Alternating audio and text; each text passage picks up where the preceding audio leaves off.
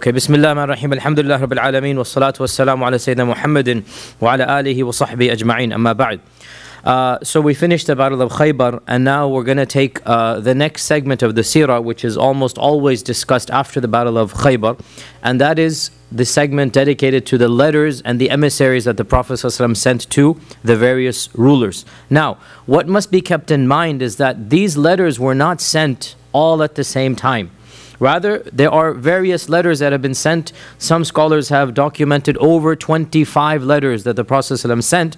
And the problem comes, obviously, each one of these letters is not worthy of an entire hour-long lecture. So what typically the early scholars of Seerah have done is to just dedicate one chapter, roughly about now, to all of these letters. And the realization is that, look, these letters occurred at different times and they were sent to different people. And what are the lessons that can be drawn from these letters? And why is it discussed right now? Because it was around this time, after Hudaybiyah, probably even a little bit before Khaybar where the letters began, but it was after Hudaybiyah and continued all the way up until the death of the Prophet sallallahu alaihi wasallam. And therefore, we will also follow this methodology and talk about some of the main letters and some of the benefits that we can derive from these letters. And the first of these letters, which we have already referenced, is a letter to Najashi. The letter to Najashi. And the Prophet ﷺ sent him a letter around this time. Now, this is not to be confused with Ja'far's dialogue. Ja'far's dialogue took place more than a decade ago. Ja'far's dialogue, literally a decade, or in fact more than a decade, probably 13 years have occurred since Ja'far has emigrated. Ja'far has actually returned now in the Battle of Khaybar, right? So perhaps the letter came when Ja'far and the group had already left Abyssinia. And the Prophet ﷺ sent him a letter and told him that from Muhammad ibn Abdullah to Najashi, the emperor of Habasha, that inviting him to Islam, telling him what is the Islamic belief about Isa, that he said that I believe in Isa as the messenger of Allah, as his ruh, as the pure word that was given to Maryam. So he summarized the Islamic teachings of Isa, and then he said, Aslim tuslim, accept Islam, you will be safe. And he concluded this letter by the verse of Ali Imran, O people of the book, come to terms that are common between us. Ya ahl kitabi ta'alaw ila kalimatin sawa'in baynana wa baynakum. Come to terms that are common between us, that we worship Allah alone and that we don't take ourselves as gods besides Allah.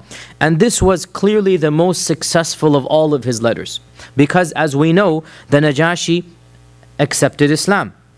Now, there does appear to be some ambiguity. When did the Najashi accept Islam? And Allah knows best, but a lot of people assume that he accepted Islam when Ja'far gave him da'wah. But the fact of the matter, if he had embraced Islam back then, why would the Prophet ﷺ send him a letter now, after Hudaybiyah? And therefore, what appears to be the case, that Najashi was sympathetic to Islam, but he had not actually embraced Islam. Najashi was open to Islam.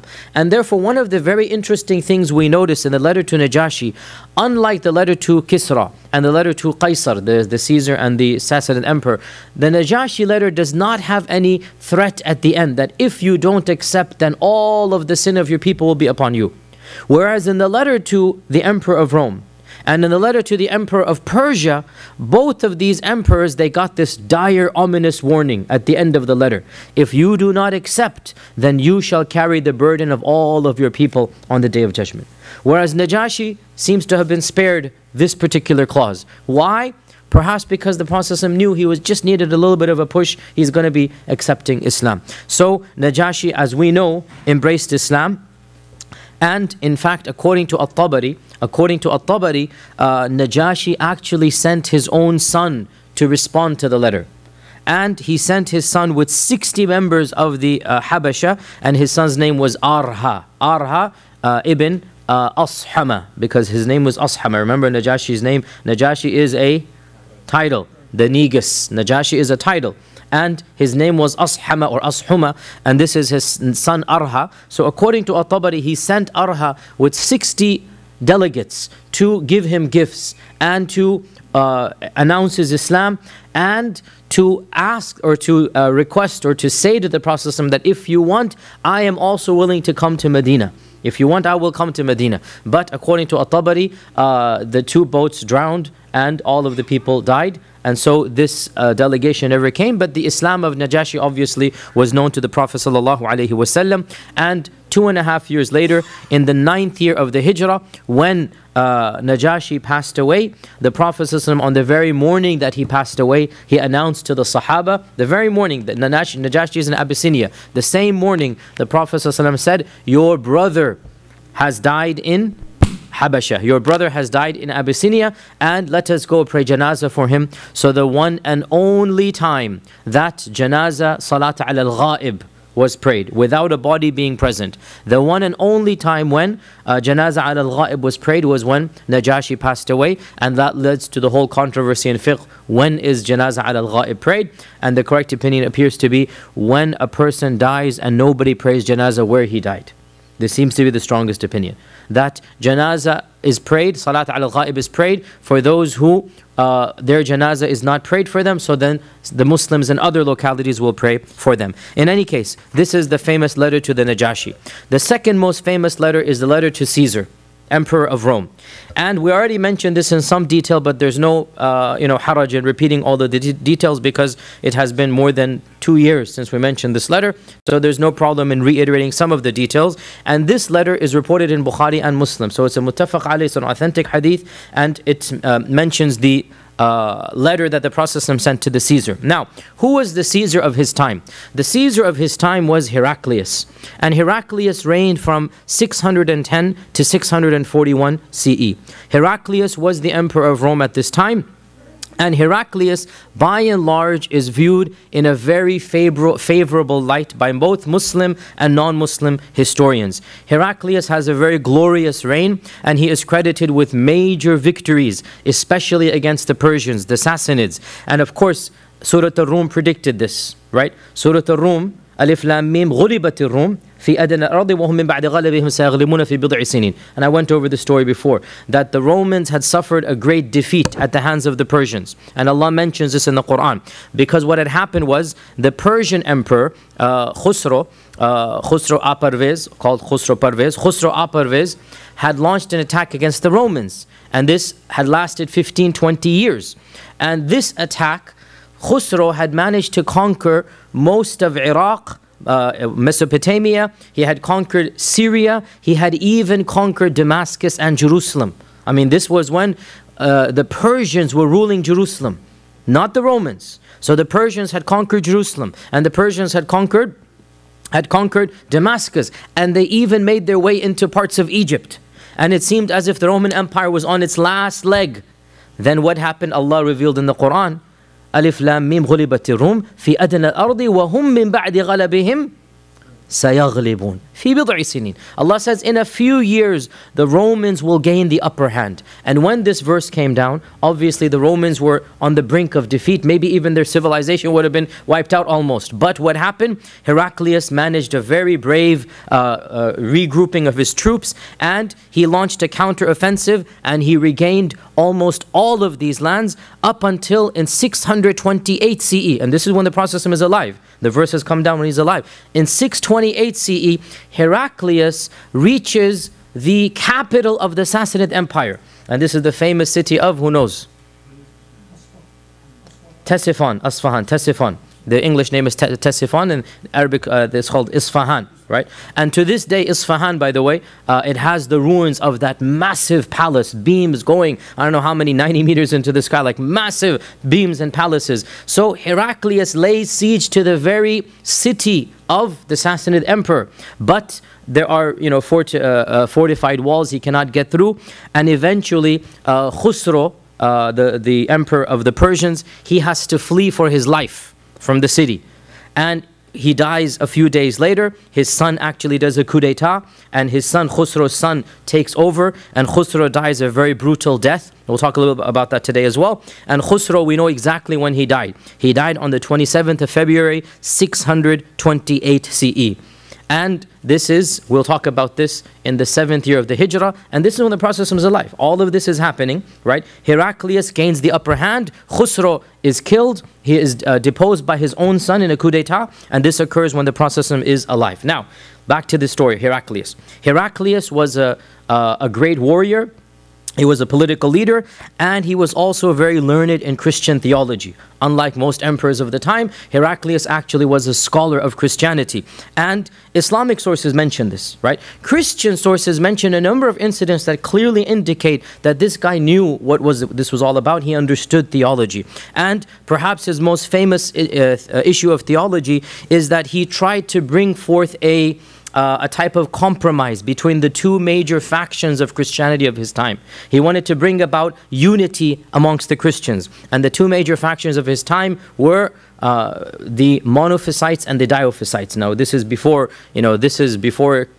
Catholicism and Protestant Christianity is literally yesterday. We're talking about 1,500 years ago here, right? In those days, the two major branches of Christianity were the monophysites and the diophysites. And to this day, the Aqbat and the Nestorians are one version, and then Catholics and Protestants are the Copts and the Nestorians of Iraq. They still are the monophysites, sorry, they're the diophysites, excuse me. And then mainstream Christianity, which is Catholicism and Protestant and Orthodox Christianity, is the other side. So Caesar or Heraclius attempted to combine these two theologies, and believe it or not, he actually brought forth a new theology that was kind of halfway between the two, right?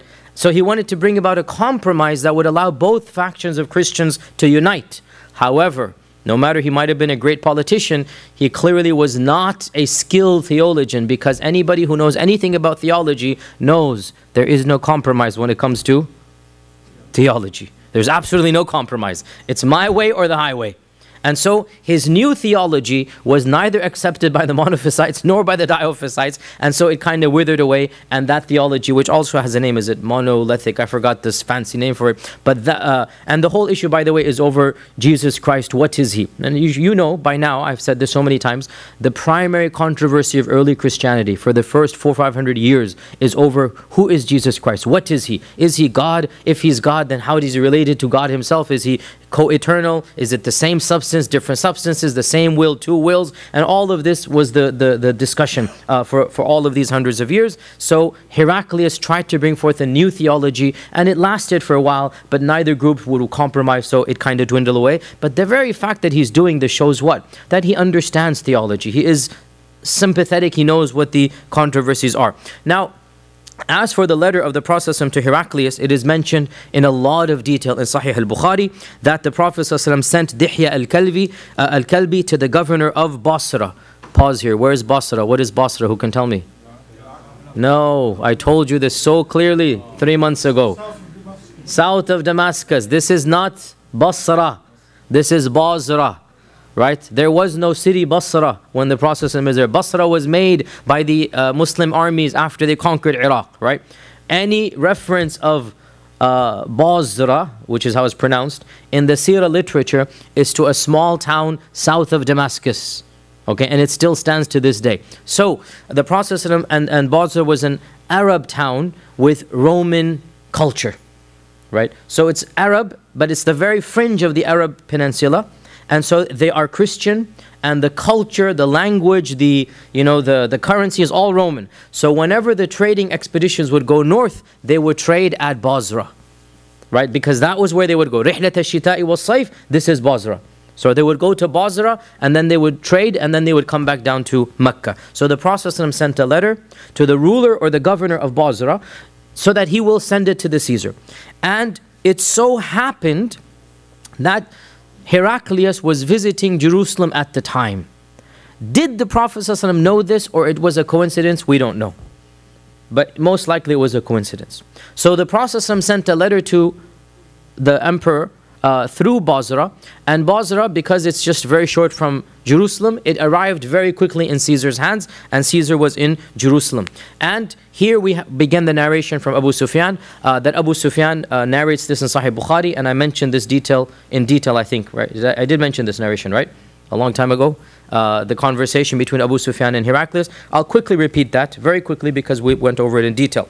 That Abu Sufyan narrates that he was trading in Syria, pause, in Basra. He was trading in Syria, in Basra. When a crier comes out and says, you are being called to Jerusalem. So they march to Jerusalem, and he doesn't understand what's going on. Lo and behold, Abu Sufyan is called to the presence of the emperor himself. right? And this is an amazing story. Abu Sufyan from Quraysh is now standing in the palace of Caesar in front of the emperor himself. What a auspicious occasion, right? And Caesar calls him, and all of the Roman dignitaries are there. He calls his Arab translator, and then he translates these questions to Abu Sufyan. That the whole group is there.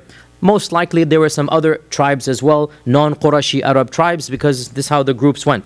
And so Heraclius asks all of these Arabs, who is the closest in relation to you to the man that claims to be a prophet?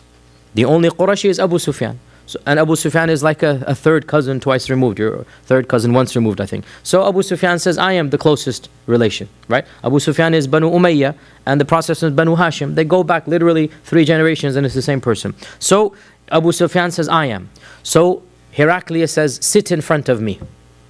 Now this is amazing. It shows us Heraclius's wisdom. Heraclius knows that all of these people are enemies. He knows these people don't like the Prophet. He knows they're still pagans. How do you extract information from an enemy and prove it to be correct? Look at Heraclius' tactic.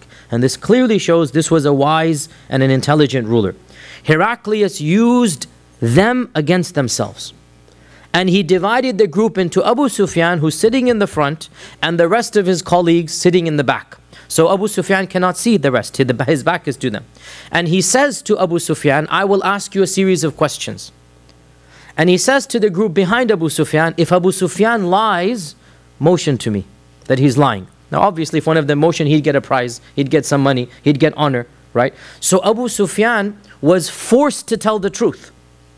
Because he knows if he lies, somebody's going to snitch on him, right? Somebody's going to rat him out. Somebody's going to say that he's lying, and then Abu Sufyan will be exposed. So he said, Wallahi, had it not been that I was afraid that my companions would accuse me of lying, I would have not spoken the truth, because at this time he's not a Muslim. Abu Sufyan will accept Islam. When does he accept Islam? Conquest of Mecca. So this shows this incident takes place around 7 AH, right? This incident takes place in the 7th year of the Hijrah. So he asks Abu Sufyan, what is the status of this man amongst you? How is his family? Abu Sufyan says he belongs to a very noble and good family. He asks, has anyone in your society ever claimed to be a prophet before him? Abu Sufyan says, no, he's the first man. We didn't understand what is prophet until he began preaching that he's a prophet. Were any of his ancestors kings? No. Do the noble and rich follow, or the poor and the downtrodden? The poor and the downtrodden. Are they increasing day by day or decreasing? They are increasing. These converts, when they convert, do they eventually give up and leave the faith, or do they remain in the faith? They remain in the faith. No murtad. They remain in the faith. Have you ever accused him of lying? No, we've known him to be an honest man. Does he break his promises? No, he has not broken any promise. But right now we just have a treaty with him. Which treaty? Hudaybiyah. And we don't know what he might do. Abu Sufyan says, this is the only thing that I could squeeze in. Right? We don't know, he might break it. That's the only thing he could squeeze in. We don't know what he might do. Have you ever had a war with him? Yes. What was the outcome of that battle? Sometimes he won, sometimes we won. Badr, Uhud, Ahzab. Right? Sometimes he won, sometimes we won. What does he command you to do? He commands us to worship Allah and Allah alone, and to not worship anything that our forefathers used to worship. And he ordered us to pray, to speak the truth, to be chaste, and to have good relations with our relatives. So Heraclius then explained every one of his questions. He said, I asked you about his family, and you replied that he belongs to a very noble family. And in fact, all of the prophets of God come from noble families in their peoples. I asked you about anybody else if you had claimed to be a prophet before. You said no. If the answer had been yes, I would have thought this is just a fashion, a fad that people have invented. Now he is the other person. It's cool to be a prophet, right? But you're saying nobody before him said that he's a prophet in your society. I asked you if his ancestors were kings. You said no. If his ancestors had been kings, I would have thought this is a technique or a tactic to get his kingdom back. Politics runs in blood. Once you or your family have been in politics, look at the Bush dynasty, look at the other dynasties here, the Kennedy dynasty. Once it's in your blood, it's in your blood, right? So Heraclius says, if there had been politics in his blood, I would have thought this is just a technique to get people behind him and to regain his kingdom. But you said he doesn't have kings in his ancestry. I asked you whether he's ever accused of telling lies before about money and gold and silver. And you said no. So I wonder, a person who has never lied about gold and silver, about money, how could he lie about God? Now this is amazing here. Heraclius, the kafir, is giving Abu Sufyan, the mushrik, da'wah. Saying, you're saying he's an honest man, he's never lied or cheated or betrayed a trust. He hasn't lied to you about gold and silver. Now you expect he will bring forth the biggest lie, and that is the lie about God himself? Doesn't make any sense. Heraclius said, I asked you who follows him, the rich or the poor? And you said the poor. And this is in fact all of the prophets of God. The poor accept their message before the rich.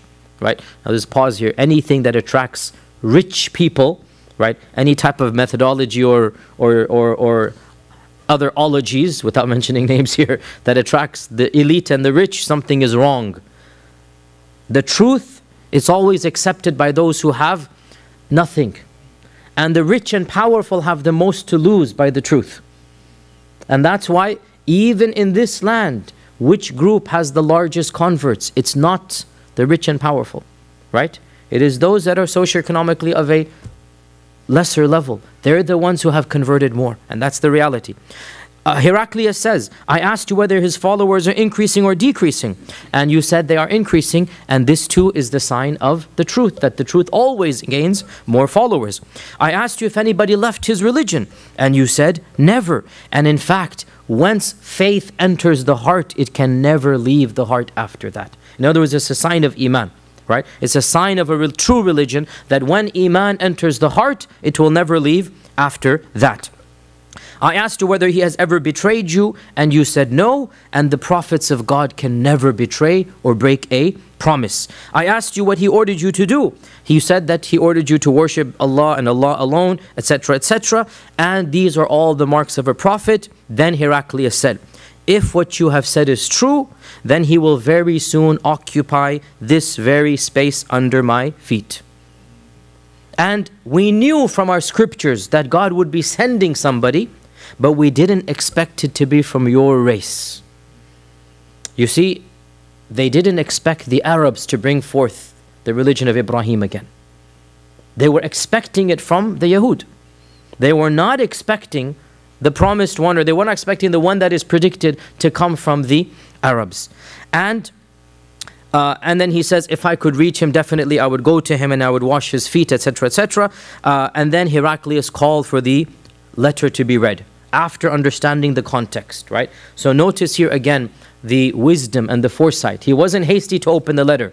He's getting a letter from somebody who claims to be a prophet. Let me find out who is this man. So he sends for Abu Sufyan. Let me find out the context. Now he opens the letter. And of course the letter is Bismillahir Rahmanir Rahim, from Muhammad Abdullahi wa Rasulihi ila Hiraqal Azim al-Rum, to Heraclius, the emperor of Rome. Aslim tuslim.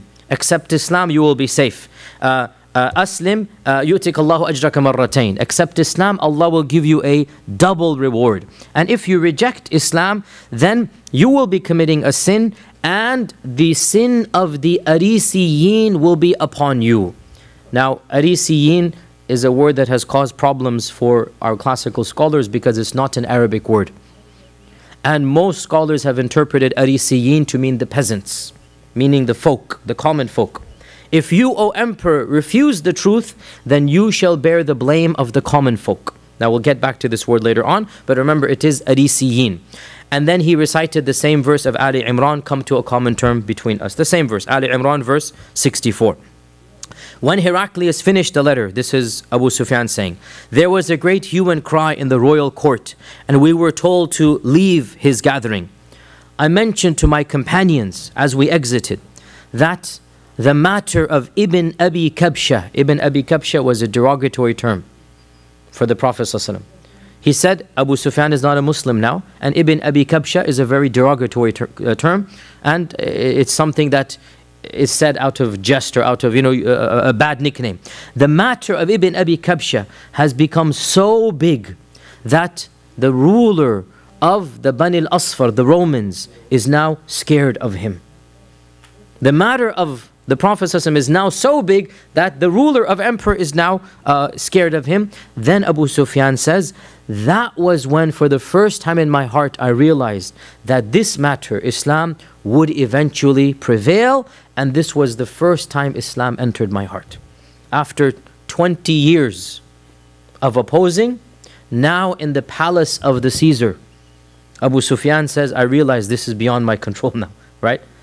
And Abu Sufyan, therefore, reluctantly he converted. He did convert reluctantly towards the very end. And there's no question that, as we say this, we don't mean to disrespect, but as Allah says, those who convert at the end after the conquest are not like those who convert before. And Abu Sufyan is of those who converted at the very end. And even then, there was some reluctance, and it took a while for Iman to come into his heart. And we will talk about that when we talk about that. Now, we also learn that the Prophet ﷺ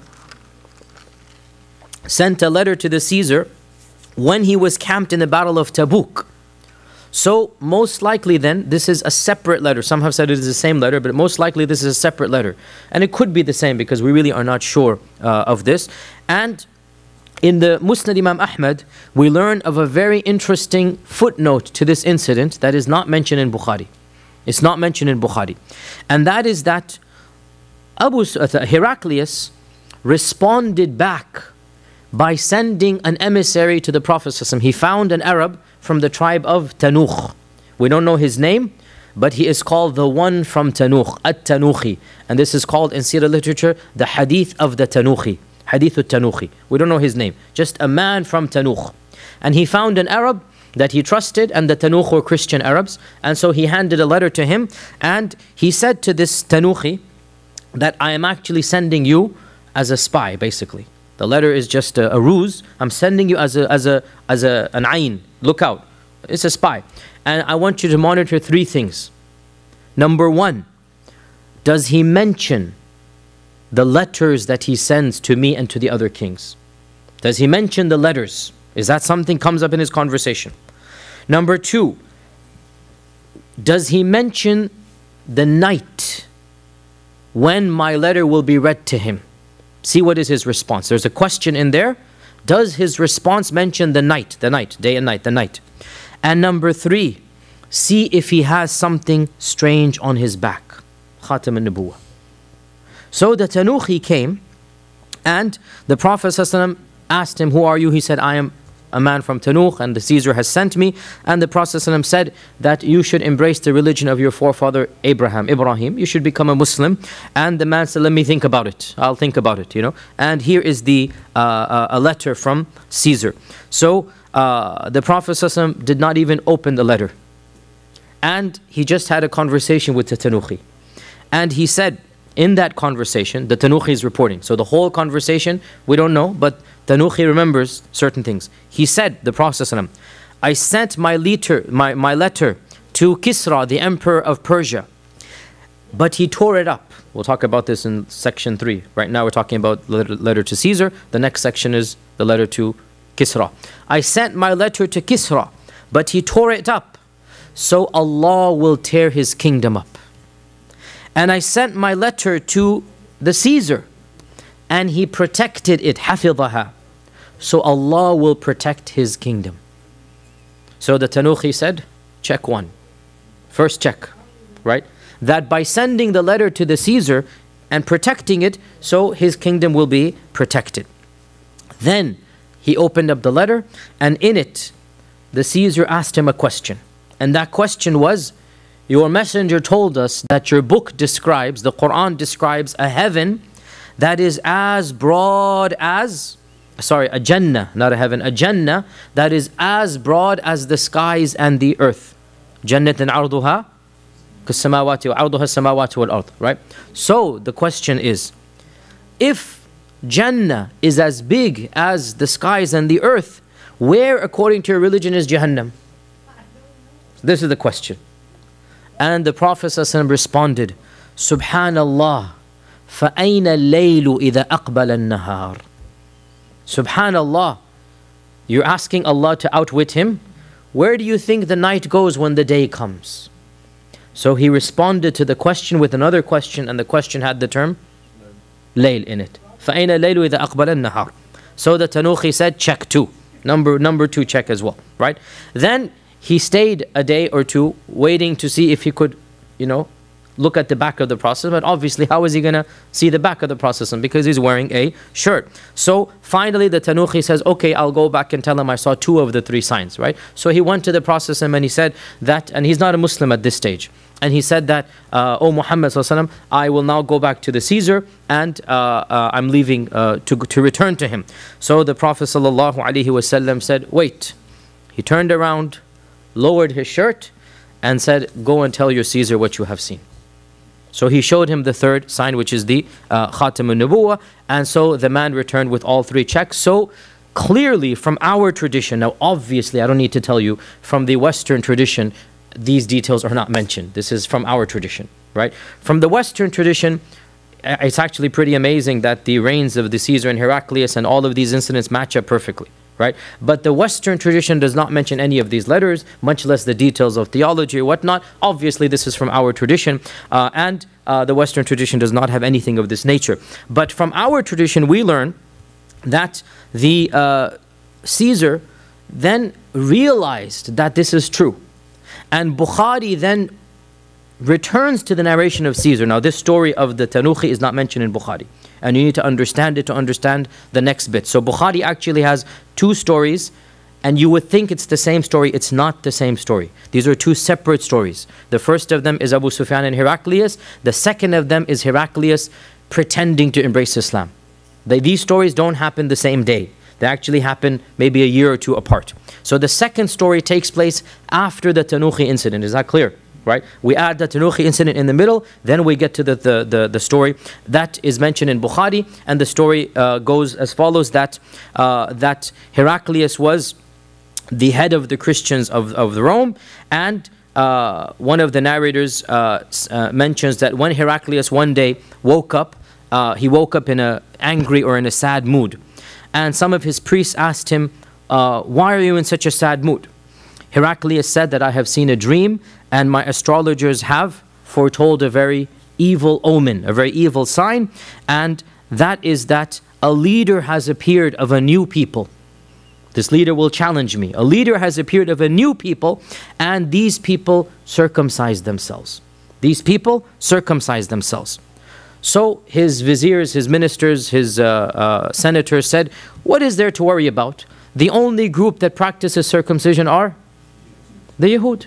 And go and send another, problem, another irritation. Go and send another, command and decree. And of course, anti-Semitism has always existed in ancient Christianity. And I've said this many times as well. We as Muslims did not know the meaning of anti-Semitism up until recently, right? Historically speaking, anti-Semitism has been a uniquely Christian phenomenon. And it is impossible for the Arabs who are Semites to be anti-Semitic, because that will mean they're against their own peoples. Nonetheless, the point being that this issue of irritating the Jews or putting more restrictions on them has always been a theme of medieval Christianity. So his viziers, his ministers said to him, not viziers, viziers is a Muslim term, his ministers, his senators said to him, why don't you just send another rule upon the Yahud, make them, clamp them down upon them, do this and that.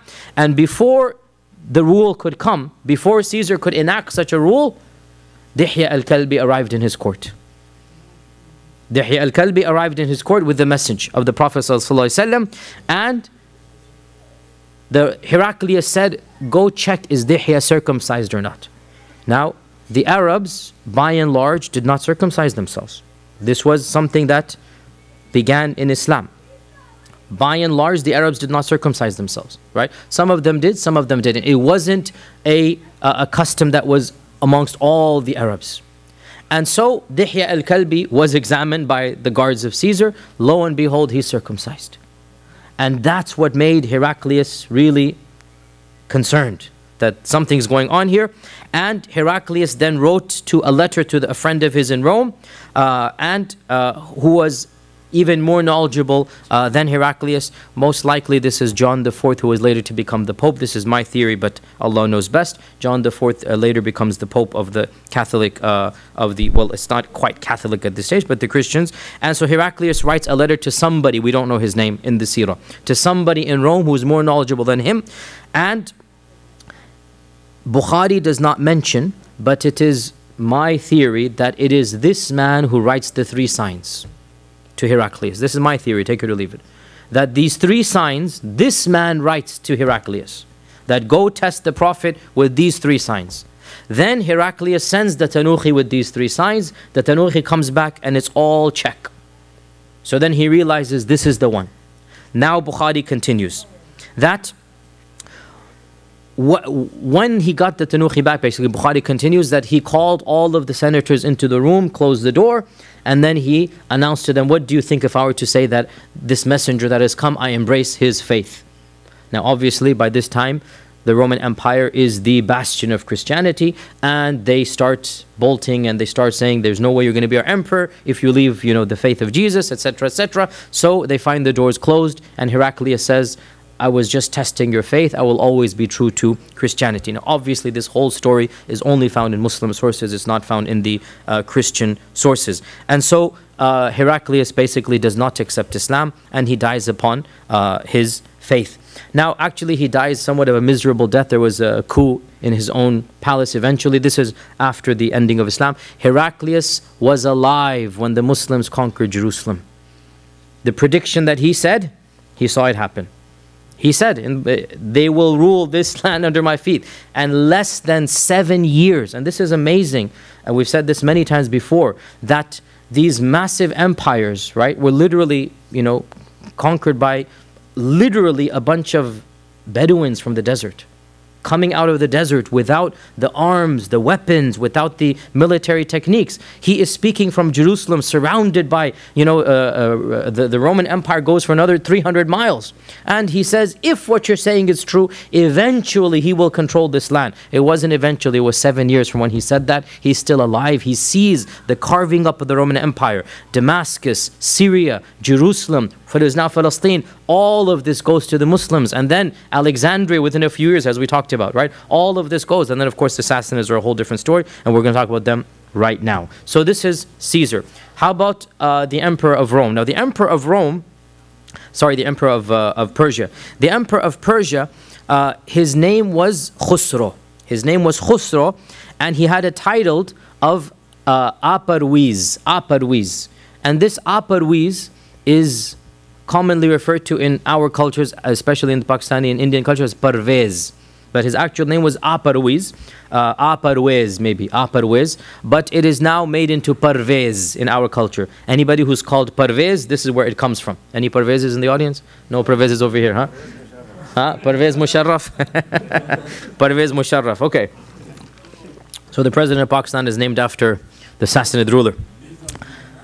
He's no longer the president? No. So many coups happening, I don't know, I don't keep track of Pakistani politics. Anyway, so, this Aparviz, this Khusro, reigned from 590 to 628.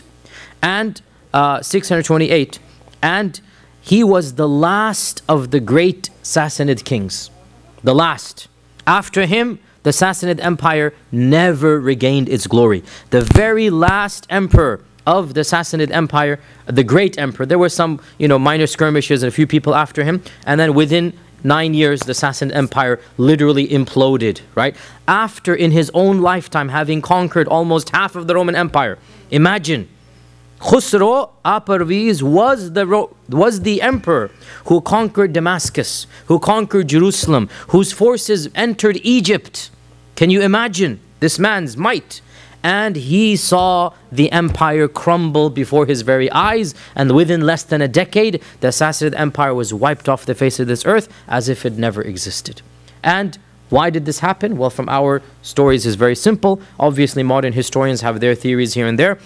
Even though really, no matter what, whether you're a believer or not, there's no question it is an amazing, amazing, amazing event of human history that this mighty civilization and empire that was threatening the very existence of Rome 10 years ago, right? Literally disappears. بين عشية وضحاها. It disappears within a few years, and it completely implodes and crumbles, and it embraces Islam, so much so that Zoroastrianism is no longer practiced in the lands of Zoroaster.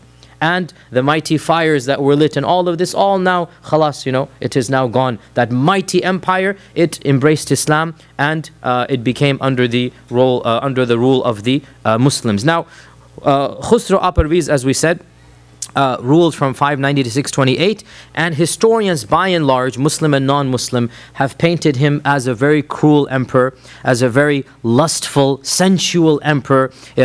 Books of history mention that he had a harem, a harim. Of course, it wasn't called a harem. Harem is an Arabic word. That he had a harem of 3,000 concubines. And he was a person given to sensual pleasures, and people hated him for his cruelty. This is Khusro. And the Prophet sent him a letter through the ruler of Bahrain.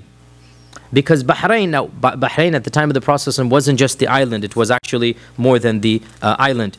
And he sent Abdullah ibn Hudhafa to the ruler of Bahrain to pass on the letter to Parviz. And At-Tabari mentions the text of the letter. Bismillah ar-Rahman ar-Rahim, from Muhammad, the messenger of Allah, to Khusro, the emperor of the Persians. Peace be on those who follow the guidance. And these are, who are the people who follow the guidance? Those who believe in God and His messengers, and testify that there is no God other than Him, and that He is unique, having no partners, and that Muhammad is His slave and messenger. And I call you with the da'wah of Allah, with the call of Allah, for I am the messenger of Allah to all of mankind, to warn those who are alive, and to establish the evidence against those who reject. So therefore, aslim tuslim, the same phrase. Accept Islam, you will be safe. But if you refuse, then you shall have the sins of all of the Majus on you. Right? As the leader, you have a double responsibility. Now, the emperor was a very arrogant person, and when the letter came to him, he scoffed at this letter, and he mocked the messenger of the Prophet ﷺ, and he tore up the letter in front of his face. And when the news reached back the Prophet ﷺ, this hadith is in Bukhari, the Prophet ﷺ said that he tore up my letter, Allah will tear His kingdom up every tearing. مَزَّقَهُ كُلَّ مُمَزَّقٍ. And that's an emphasis, that as he tore my letter up, so Allah will disintegrate His kingdom because of the disrespect that has been shown. And the emperor sent a message through one of his other governors by the name of Badhan. And Badhan was also a governor, but not from Bahrain. Badhan was a governor more towards the what would now be not the Qatari side, but more on the Yemeni side, like more on the southern coast, right? So, and Badhan was more trusted to him than the emperor, than the governor of Bahrain. So he sent a letter to Badhan, and he said to Badhan, go send me some spies. Send some spies to Medina and find out more information about this man. And if you're able to physically bring him back to me, bring him back. I mean, what arrogance. Two people are going to go and bring back the Prophet when the Quraysh fell, but you see his arrogance. But definitely bring me back news about this man. So Badhan chose two of his trusted emissaries, and their names were Babawayh and Khur Khasra. Babawayh and Khur Khasra, and they went to Medina with a letter, and the letter was just a ruse. It's not anything important. The point is to get some information about the Prophet ﷺ, about Islam. And when they arrived in Medina, they were terrified because they knew they were spies, and they, and if they were caught, they were going to be in trouble. They were terrified, and the Prophet ﷺ said, "Wait and come back to me the next day. I don't want to get the letter right now. Come back to me the next day." The next day, the two emissaries came, and they brought the letter again, and the Prophet ﷺ didn't even open it. And he said, "Go back to your Rabb." Your Rabb meaning Badhan, because they called we in Islam are not allowed to call Rabb, but they call their emperors Lord. They call their rulers Lord. So go back to your Rabb and tell him that my Rabb has killed his Rabb. His Rabb being Khusro. His Rabb being Khusro. You go back to, this is definitely a play on words. You go back to your Rabb. Their Rabb is Badhan, right? And go tell Badhan, your Rabb, that my Rabb has killed his Rabb, meaning Khusro. and that his son has taken over. Now, the two were completely in shock. And they went back to Badhan without even talking about the letter or anything. They went back to Badhan, and by the time they got back, they discovered the news as well, that in fact, Khusro Parvez had fled from Ctesiphon, from Asfahan, and his son, Yazdajard, his son had performed a coup d'etat, had executed a coup d'etat, and his son had sent an army to actually imprison his father. Now, this is very common in the old times. People would kill their own fathers and brothers for the sake of power. To imprison his own father. In the meantime, Yazdajard offers a peace treaty with the Romans. So the Romans go back. They don't actually conquer Ctesiphon. So Heraclius goes back, and Yazdajard murders his own father. He kills his own father in a very cruel way. He starves him to death for 5 days, and then in dungeons. It's a very cruel death, and it's just the way they used to do things back then, I guess. And Western sources mention that this incident happened around 28th February, 628 CE. The killing of Khusro happened in 628 CE. And this corresponds exactly with when this might have been happening possibly in the Seerah, and that is Jumad al-Ula of 7 AH. Jumad al-Ula of 7 AH. And for those who deny the Seerah or deny a hadith, these types of things, I mean, you cannot fabricate this type of stuff.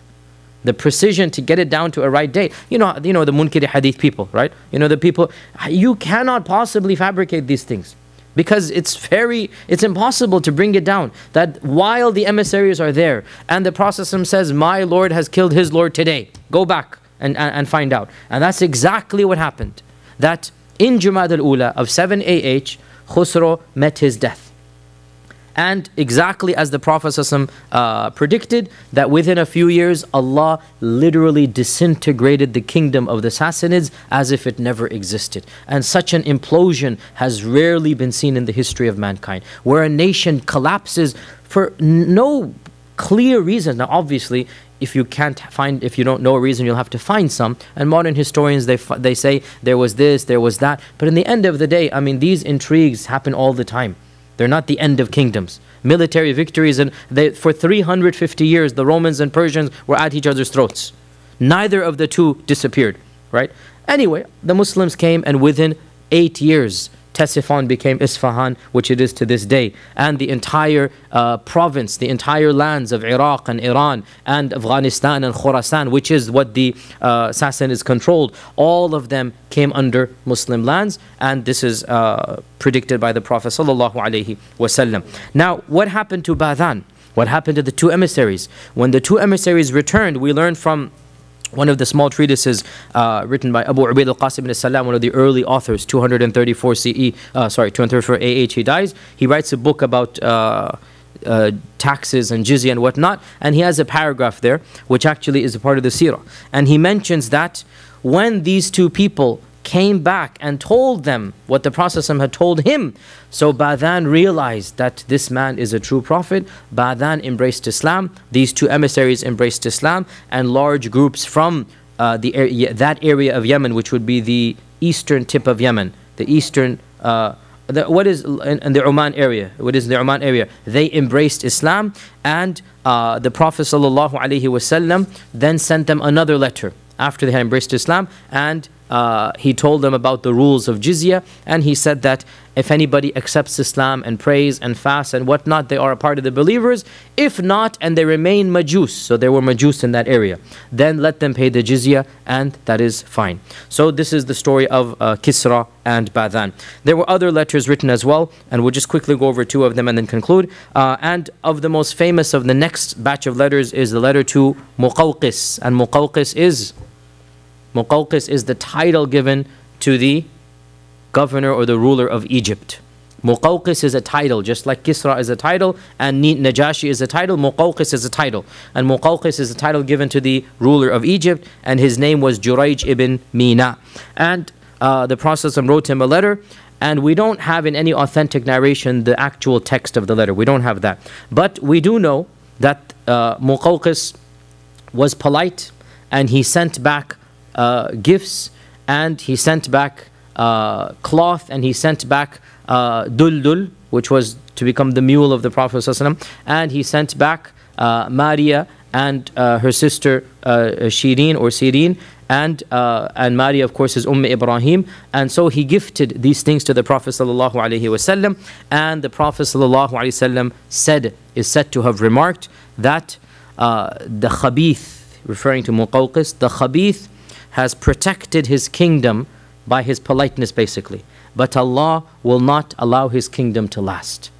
The khabith has protected his kingdom for the time being, but Allah will not allow his kingdom to last. And the Prophet also sent letters to the governors of other areas which are now in Oman, and he sent Amr ibn al-As, the famous Amr ibn al-As, he sent him to what is now Oman, and the leaders of Oman also embraced Islam. He sent letters after the conquest of Mecca.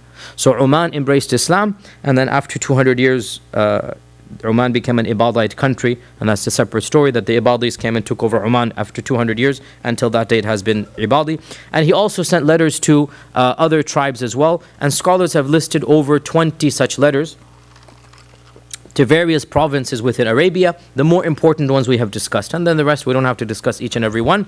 One of them being to Musaylama al-Kadhab, one of them being to the Banu Hanifa, and they said, the Banu Hanifa said, we will accept Islam only if you share power with us, and if you give power to us, then we'll embrace Islam. And the Prophet ﷺ responded back to him that إِنَّ الْأَرْضَ لِلَّهِ يُورِثُهَا مَنْ يَشَاءُ مِنْ عِبَادِهِ. The earth belongs to Allah, and Allah will give it to whomever He pleases. And as you know what happened with Musaylama after this. Now, some of the benefits we can derive, and then inshallah we'll call it an evening, some of the benefits we can derive from these letters. First and foremost, long-term goals. Long-term goals. Although most of these letters did not have any immediate major impact, except for Najashi, really. That was the only one that really had a significant impact. And even that, by the way, it was significant in that Najashi embraced Islam, but his people did not embrace Islam at the time. Only Najashi did.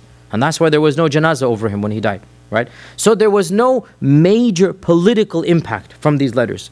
But the fact of the matter is that there clearly is the intention to make the message of Islam a global message. And that's really the key point here. That it is amazing that within 1 decade of the Prophet ﷺ writing these letters, every single land that he wrote a letter to was within the lands of Islam. There's no land that he wrote a letter to, except that in less than a decade, that land was incorporated into the land of Islam. And this is an amazing reality that the Prophet is indeed aiming global. And so what's happening here is that the Prophet ﷺ is making the Islamic Republic or the Islamic Empire an international nation. A nation or an empire or a republic that is now worthy of dialogue, worthy of exchanging ambassadors with Kisra, with Caesar, with Najashi. This is now becoming a civilization like all other civilizations. Also, just as we notice whom he did send letters to, let us also notice whom he did not send letters to. No doubt everybody knew that there were civilizations beyond the Romans and the Persians and beyond the Habasha. These were the 3 major areas he targeted. Everybody knows beyond the Habasha there's a whole continent of Africa. Everybody knows beyond the Persians there are the Chinese, the Sin and whatnot. But the Prophet did not send them any letters. Why? Well, because there's no direct contact with them. There's a pragmatic approach here that concentrate on those that have dialogue with the Muslims and the Arabs. Now, another interesting point here is that clearly the response of the rulers has some type of theological weight for us. Look at what the Prophet ﷺ said to Kisra. He tore my letter up, Allah will tear his letter up. Look at what he said to Muqawqis. Because he was polite to me, Allah will keep his kingdom. Look at what he said to the Caesar. Because he preserved my letter, Allah will preserve his kingdom. And look at what Caesar said to Tanuhi. Does he mention the letters of the kings that he writes to? So clearly there's something theological that we have in our tradition about this regard. Another interesting thing, look at the letters themselves. Each letter is just 1 paragraph, very short, very succinct, very to the point. It's not drawn out intensive theology. Each letter begins with Bismillah ar-Rahman ar-Rahim. So this is a sunnah that we should follow in official letters that we write. Each letter begins from so-and-so to so-and-so. This is part of the etiquette that is now standard, and the Prophet is utilizing it. Min Muhammad ibn Abdullah Rasulullah ila so-and-so. So he mentions who he is, he mentions who he is writing to. And each letter explained the message of Islam in 5 sentences, or sometimes 4. Simple, to the point. Islam is one God, worship Him. It's very simple and to the point. Notice as well that each letter is catered to the one it is being written to. The letters are not all the same. So the letter that he writes to Najashi and to the Caesar has the verse of Al Imran in it. But the letter that he wrote to Kisra did not have any verse in it. Because Kisra is not Ahl Kitab. And the verse in Al Imran is about Ahl Kitab, right? And in Najashi's case, he explained to him what he believes about Jesus Christ. I believe Jesus to have been born of a virgin birth. And so he's explaining Christian theology to Najashi, that this is what we believe. So this is another interesting point as well.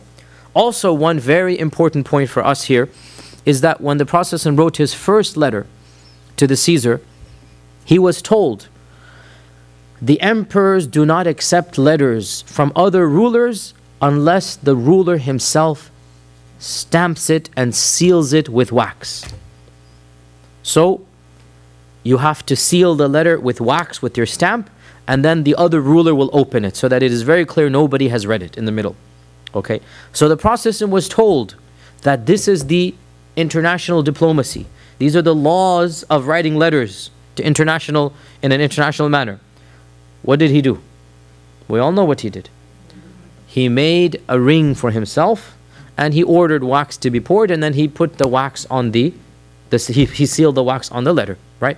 And this is a very simple evidence to show there's nothing haram about imitating the norms of modern culture. There's nothing wrong with how others do business and we follow their norms. There's a few people that still, we have our own. Islamic culture, by and large, is not necessarily Islamic. Meaning, we're allowed to be broad-minded in this regard. Etiquettes, mannerisms, dialogue, cuisine, clothes, all of this is open.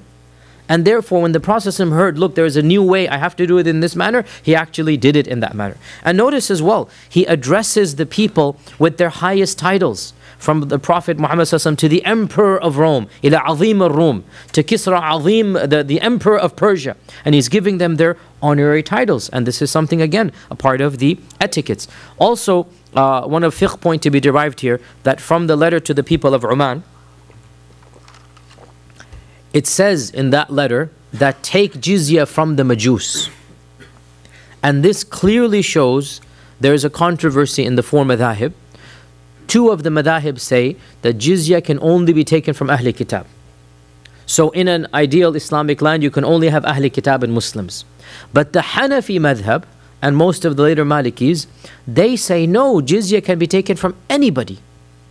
And of course, the Hanafis definitely needed this rule because they ruled over Central Asia and they ruled over India, and Central Asia and India had plenty of non-Ahl Kitab, right? And so they definitely needed this rule. But the evidences clearly shows that this position is the stronger one, because the Prophet is writing to the people of Oman, and Majus are not Ahl Kitab. Majus are not Ahl Kitab, and yet jizya is to be taken from them. So this clearly shows that it is open. Jizya can be taken in an ideal Islamic state. Jizya can be taken from any entity. Now, final point. Remember, I said that the term Arisiyun or Arisiyin has brought a lot of discussion in classical hadith commentaries, and the reason being that Arisiyin is not an Arabic word. And if you look at any commentary of Bukhari, people are struggling. What did he mean by Arisiyun, Arisiyin? And most people say he must have meant the peasants and the masses. However, in our times, or recently, Abu al-Hasan Nadwi, the famous scholar from India, Abu al-Hasan Ali Nadwi, very famous scholar and alim Rabbani, he actually has an interesting opinion. And this opinion makes a lot of sense to me. He says, Arisiyun means the followers of Aris. And Aris is the Arabic of Arius. And Arius is a very, very famous, or I should say infamous, Christian theologian who died 336 CE. And Arius preached a very different version of Christianity than other early Christian theologians. And Arius preached a version that, I'm not going to say it is Islamic because it is different, but it is far closer to the Islamic notion of Jesus than other notions. For example, Arius believed there was a time when there was no Jesus Christ, there was only God, and Jesus then came into being later on. Clearly, that is not what mainstream Christians say, right? And the Arius heresy became so widespread that when Constantine embraced Christianity, the first thing that they needed to do was to get rid of this Arius version of Christianity. So what did he do? Constantine, and this is very basic knowledge, all of us should be aware of this. Constantine called a international gathering of Christian bishops from around the Roman Empire. And they gathered together in the city of Nicaea. Not Nice. Nice is a different land. Nicaea. Nice is in France. Nicaea is in, I think, modern Turkey. Nicaea. And yeah, it is in modern Turkey. Nicaea is in modern Turkey. And in Nicaea, in the year 325, they debated for weeks on end, and they came forth with a creed. And the main point of the creed was refuting who? Arius. And the Arius heresy was made official. Anybody who believes in the doctrine of Arius is a heretic, meaning a murtad, he's a kafir. And he's not allowed to live here. So Arius was exiled, and Arius fled down north. And in the Nicene decree, it says anybody who has any books of Arius shall be burned at the stake and he'll be killed. So the writings of Arius have almost become non-existent, and all of the information we have about him, we have from his enemies. And we don't know for sure exactly what he said, but clearly his teachings are much closer to Islam than any other version of Christianity, right? And the fact that the Prophet ﷺ is writing 2.5 centuries later, referring to Christians as Arisiyun, right? The followers of Arius, is very profound. It actually demonstrates that the Prophet ﷺ, it is as if he is saying, and by the way, I think this is the correct opinion, by the way, because Arisiyun is not a term for peasants in the Arabic language. Arisiyun is not an Arab word, and our classical scholars had a lot of trouble. What is this word? What does it mean? And Arisiyun is exactly what you would call in Arabic the followers of Arius. Exactly what you would say is Arisiyun is the followers of Arius. And in fact, early Muslim books that write about Christian heresiology, they mention Arisiyun, but they don't make the connection that that's what is mentioned in Bukhari. And one of the reasons that I think this is really the correct opinion is that if you look at the letter to Kisra, to Khusro, the Prophet ﷺ said, if you reject, then the sin of the Majus will be upon you. And this parallels exactly what is in Caesar's letter. Because if you understand Arisiyun to be peasants, then that doesn't match what he's written to Khusro. You guys following? Whereas if Arisiyun means Christians of a certain type, that would match what is being written to Khusro. And it is as if the Prophet ﷺ is saying that, look, out of all of the groups of Christianity, now when the Prophet ﷺ came, the Arius heresy had almost died out, but it's still alive. There are still people that follow Arius, and there's small pockets. And it is as if the Prophet ﷺ is saying that, look, the Arisiyun are the closest to Islam. And if they hear my message, and if you allow them to hear my message, they will embrace. But if you deny my message to them, then the group that will for sure convert, you will be responsible for them on Yawm al-Qiyamah. And this shows us that at a time when no Arab in Central Arabia would have possibly known of Arisiyun versus Monophysites versus Diophysites, our Prophet ﷺ is fully aware, and he is writing about the Arisiyun. And just to give you an idea about how close Islam is to Arius and the belief of Arius, Peter the Venerable, who was abbot of Cluny and who was one of the most famous Christians of the Crusades, Christian theologians of the Crusades. And Peter the Venerable is also the first Christian to ever translate the Quran into a Romance language, into Latin. The first person to ever study Islam academically in order to refute it, and to translate the Quran into Latin around 1250 or so. This is Peter the Venerable. So Peter the Venerable is a very famous person. All Christians who know medieval Christianity have heard of Peter the Venerable. And Peter the Venerable writes a refutation of Islam, and in it he says that Muhammad ﷺ is the successor to Arius. It's amazing that when he studies Islam, Peter the Venerable says that our Prophet ﷺ, he is nothing but a successor to Arius. So he sees in our theology echoes of Arius' theology. Right? And that, of course, is the Islamic position that Jesus is not divine or the Son of God, that Jesus was, created at a particular time, and then and he has all the honor that he has as a prophet and a human being. Now, Arius, he might not have been exactly like that, but no doubt he does not believe in the divinity of Jesus the way that the other Christian groups believe in, and that is a very interesting point. The final point, 10 seconds quickly, sorry to disappoint you, but all of these pictures that you've seen of letters of the Prophet ﷺ, these are all not authentic. The actual letters of the Prophet ﷺ have not lasted to our times. That's just not possible to have done. The writing material, they're written on parchments, they're written on leather, they would not last for 14 centuries. No document from that time has lasted on parchment. It's not going to. And there are books that have, Muslim books that have these pictures. These are all, they're not real.